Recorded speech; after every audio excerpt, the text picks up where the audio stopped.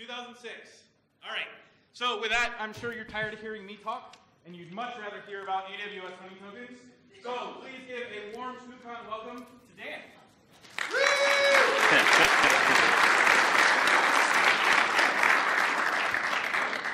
Hey folks, as mentioned, my name's Dan. I'm in the security intelligence team at Atlassian. I'm going to start with a quick demo. I'm going to do what I hope to be the two stupidest things you see on stage today. In fact, over the course of the whole weekend, honestly. Now, let's see if I can operate a computer behind my back. Where's the mouse? It's gone.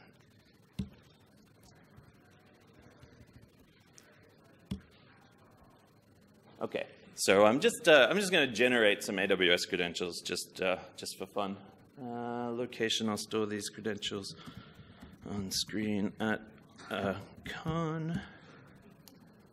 Owner of these credentials, I guess, everyone here. Any notes about these credentials? Hi, Heather. That's my wife. She's in Sydney at an ungodly hour watching this on the stream right now. Okay, great. There are some credentials. It's going to be really hard to use those without a mouse. There we go. So I'm just going to check that those work.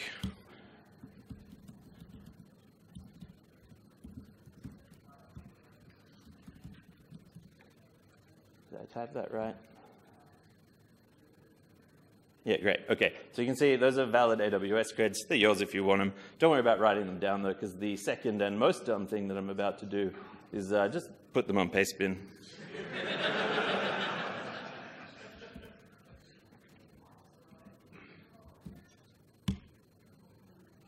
Okay, so those should be spam. I've been doing this too much. I'm not going to try and do a capture behind my head. Sorry. Sorry, what was that? Oh, right. Yeah, that would have made sense. Okay. M-Y-M-N? Yep. That's it? That's the whole thing? All right. Sick. All right. So yeah, that'll show up in Pastebin's recent pastes for the next 15 minutes. If you want a copy of my credentials, you are welcome to them. Okay, so probably should start. I'm talking about AWS Honeytokens and tell you what Honeytokens means for the purpose of this talk. I found that on YouTube. Don't invest in that. So Honeytoken, for the purpose of this talk, is just a credential that you can use that can't perform any actions and that you monitor closely. So you put that somewhere that in normal operations people aren't going to come across it, and if anyone uses it, you have a problem. So there are all kinds of different kinds of things you can use as Honeytokens, like DNS records no one should ever query, URLs no one should load, email addresses no one should send email to, records in databases or whatever. But here we're just using AWS usernames and passwords effectively. AWS keys. So the thing you saw me generate there was an AWS key. It's got a public-ish part that starts with AKIA and a secret part which is random nonsense. They're extremely valuable for you and for people who are attacking your stuff. They get used for all sorts of things. So they're user impersonation tokens. You use them to give third-party services access to your infrastructure to read data or post things or whatever. Automated scripts will use them so they're operating in a particular context, etc. So they can basically, conceivably, do anything. And attackers look for them. So in my attempt to collect all the shmooballs, Atlassian has never had a security incident, of course. But if we had, I'd be able to tell you that credential reuse is a really big deal these days. People are taking credentials from some breaches, using them to go log into other stuff, and then they're looking for more credentials in that place that they've logged into to then pivot to other things. And the first thing that they do these days is search for the string AKIA. You can't search for the secret part of the key, but hackers have figured out that they're usually next to the public part. Okay, so AWS keys are like scratchies or instant lottery tickets. If you find one, you may as well try and use it. There's no downside. You might win a prize. Great. This is a picture in case you don't have instant lotteries in this state. Most of the time, you find an AWS access key, and what it gives you is access to spin up an EC2 instance forever and mine Bitcoin forever. on somebody else's dime. If you don't get lucky, you might win an information disclosure vector that eventually, if you poke at it enough, you get access to spin up EC2 instances forever in my Bitcoin. Those are basically the two things you ever get. And they're also, AWS keys are everywhere. Because they go into third-party services, because people use them, you generate them in the console and you download them. You'll find them in server environment variables. You'll find them in CSVs, in download folders, third-party integrations. You have Sizo's desktop in a file called AWS root access keys.csv. Do not delete. This is important. But they don't have to be immediate access to spin up EC2 instances. Sorry, I should explain. EC2 is what Amazon calls the servers that you rent for them. I think it stands for Extremely Cloud Computer. It doesn't really matter. It just means a server. Anyway, you can lock down AWS access keys really hard. So you see this policy here, which is for every action, for every resource, say no. That's a good policy if you want to be secure. It's not great if you want to do anything, but, you know.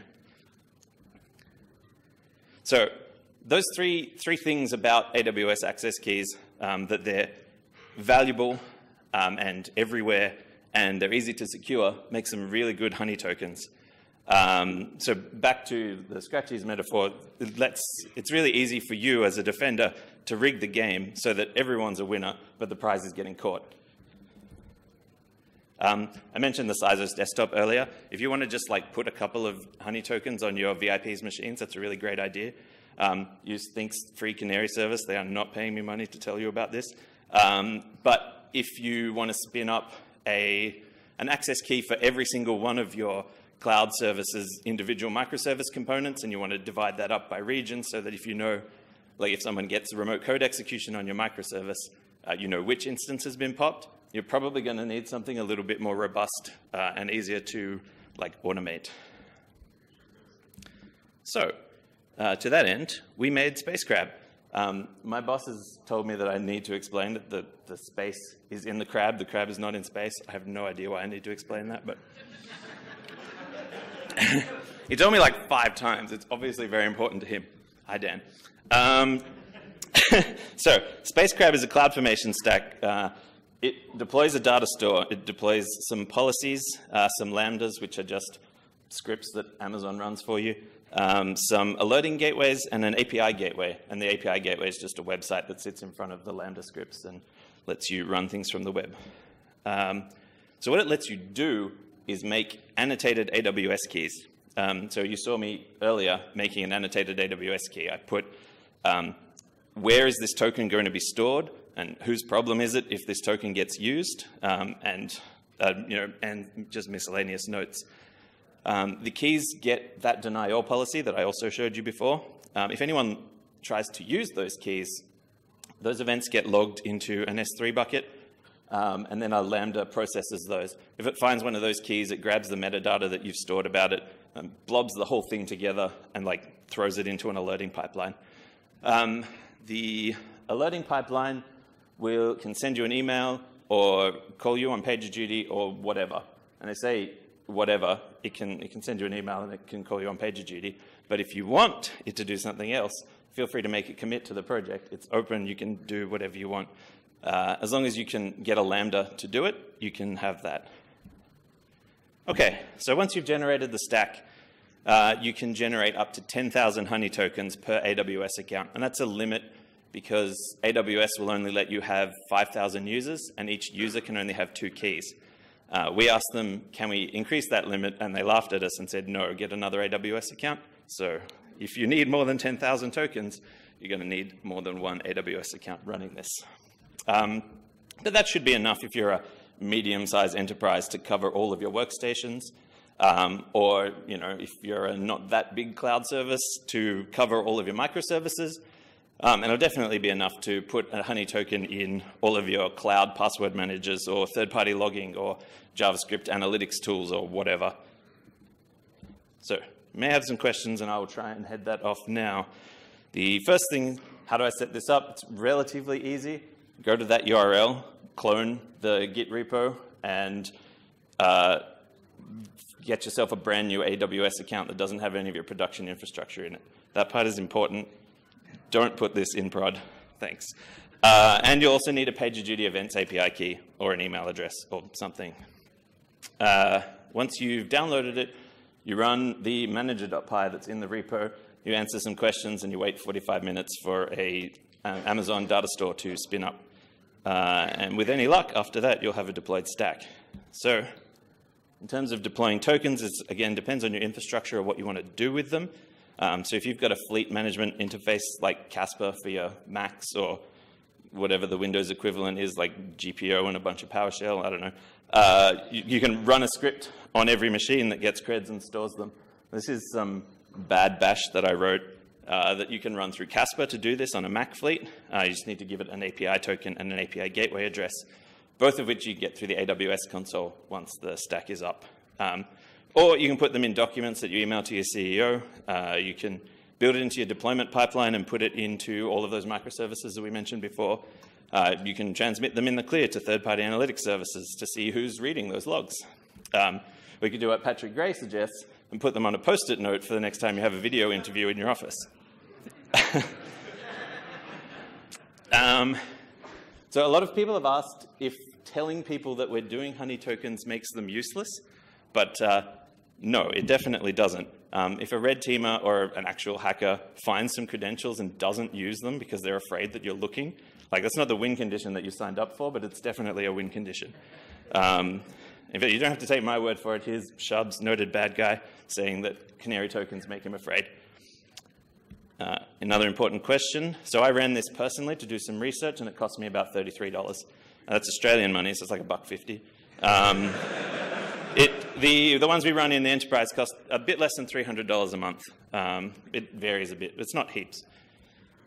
Okay, so once you've secured the enterprise and you've put Honeytokens in your upstream and your downstream and your whole supply chain and all of your insides and your outsides, you'll get bored and you'll want to know maybe what do people do with these credentials if they get leaked on the internet.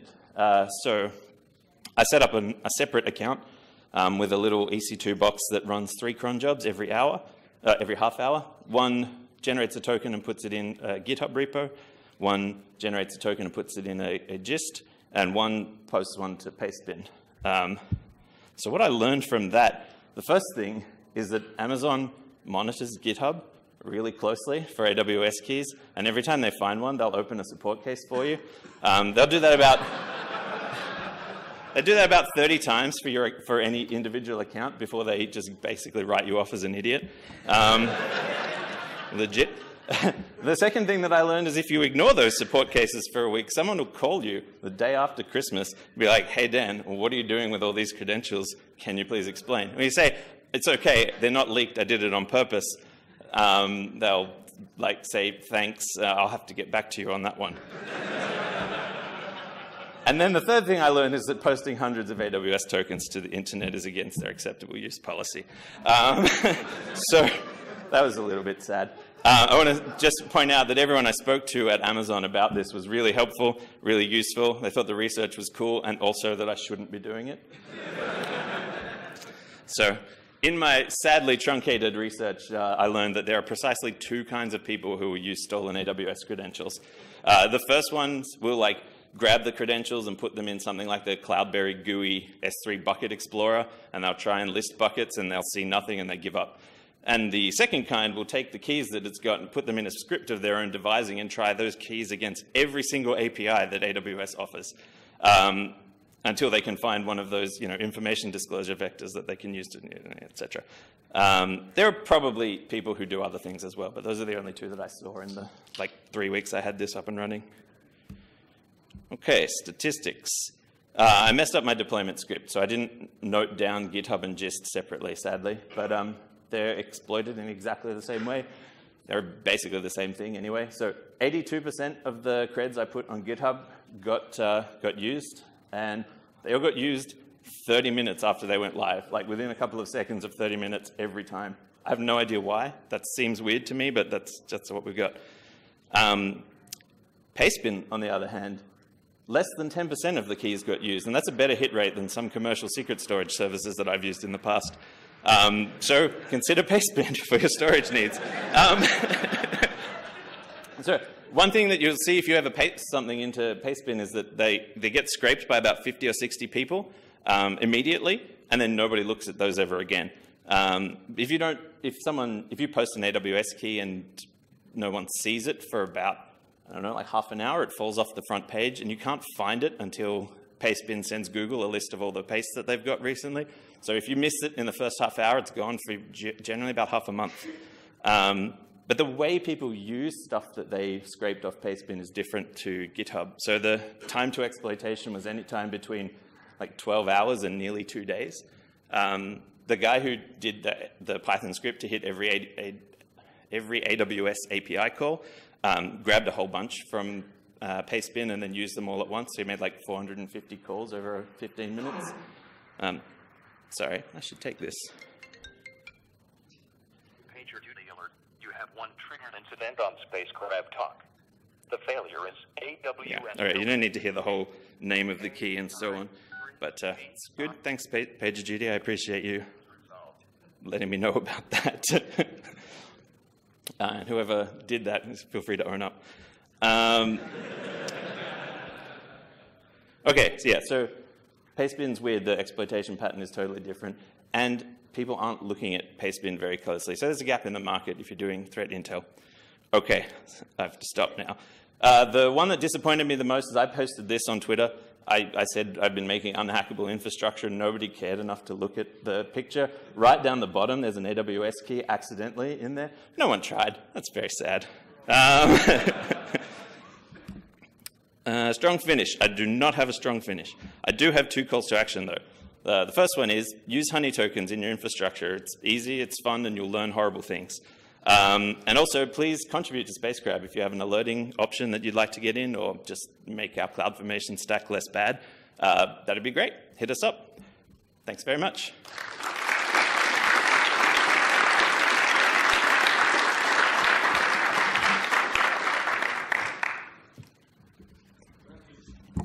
Yep. When you've been littering these around your own enterprise, have you found a pattern for what's the most reliable place to find them for a red team to actually grab them and use them? No. So he asked where have we found red teamers finding these. I don't super want to talk about that right now, but we recently hired a new red teamer, and she came on board and she was like, I'm scared to touch any of these things, man. Like, so, you know, the system works. Most of the things we found have been external, like external services being compromised. It's super useful to narrow down the source of a leak or something. Are there any more questions? Can you take them out? Yeah, no worries. Good job, and Thanks.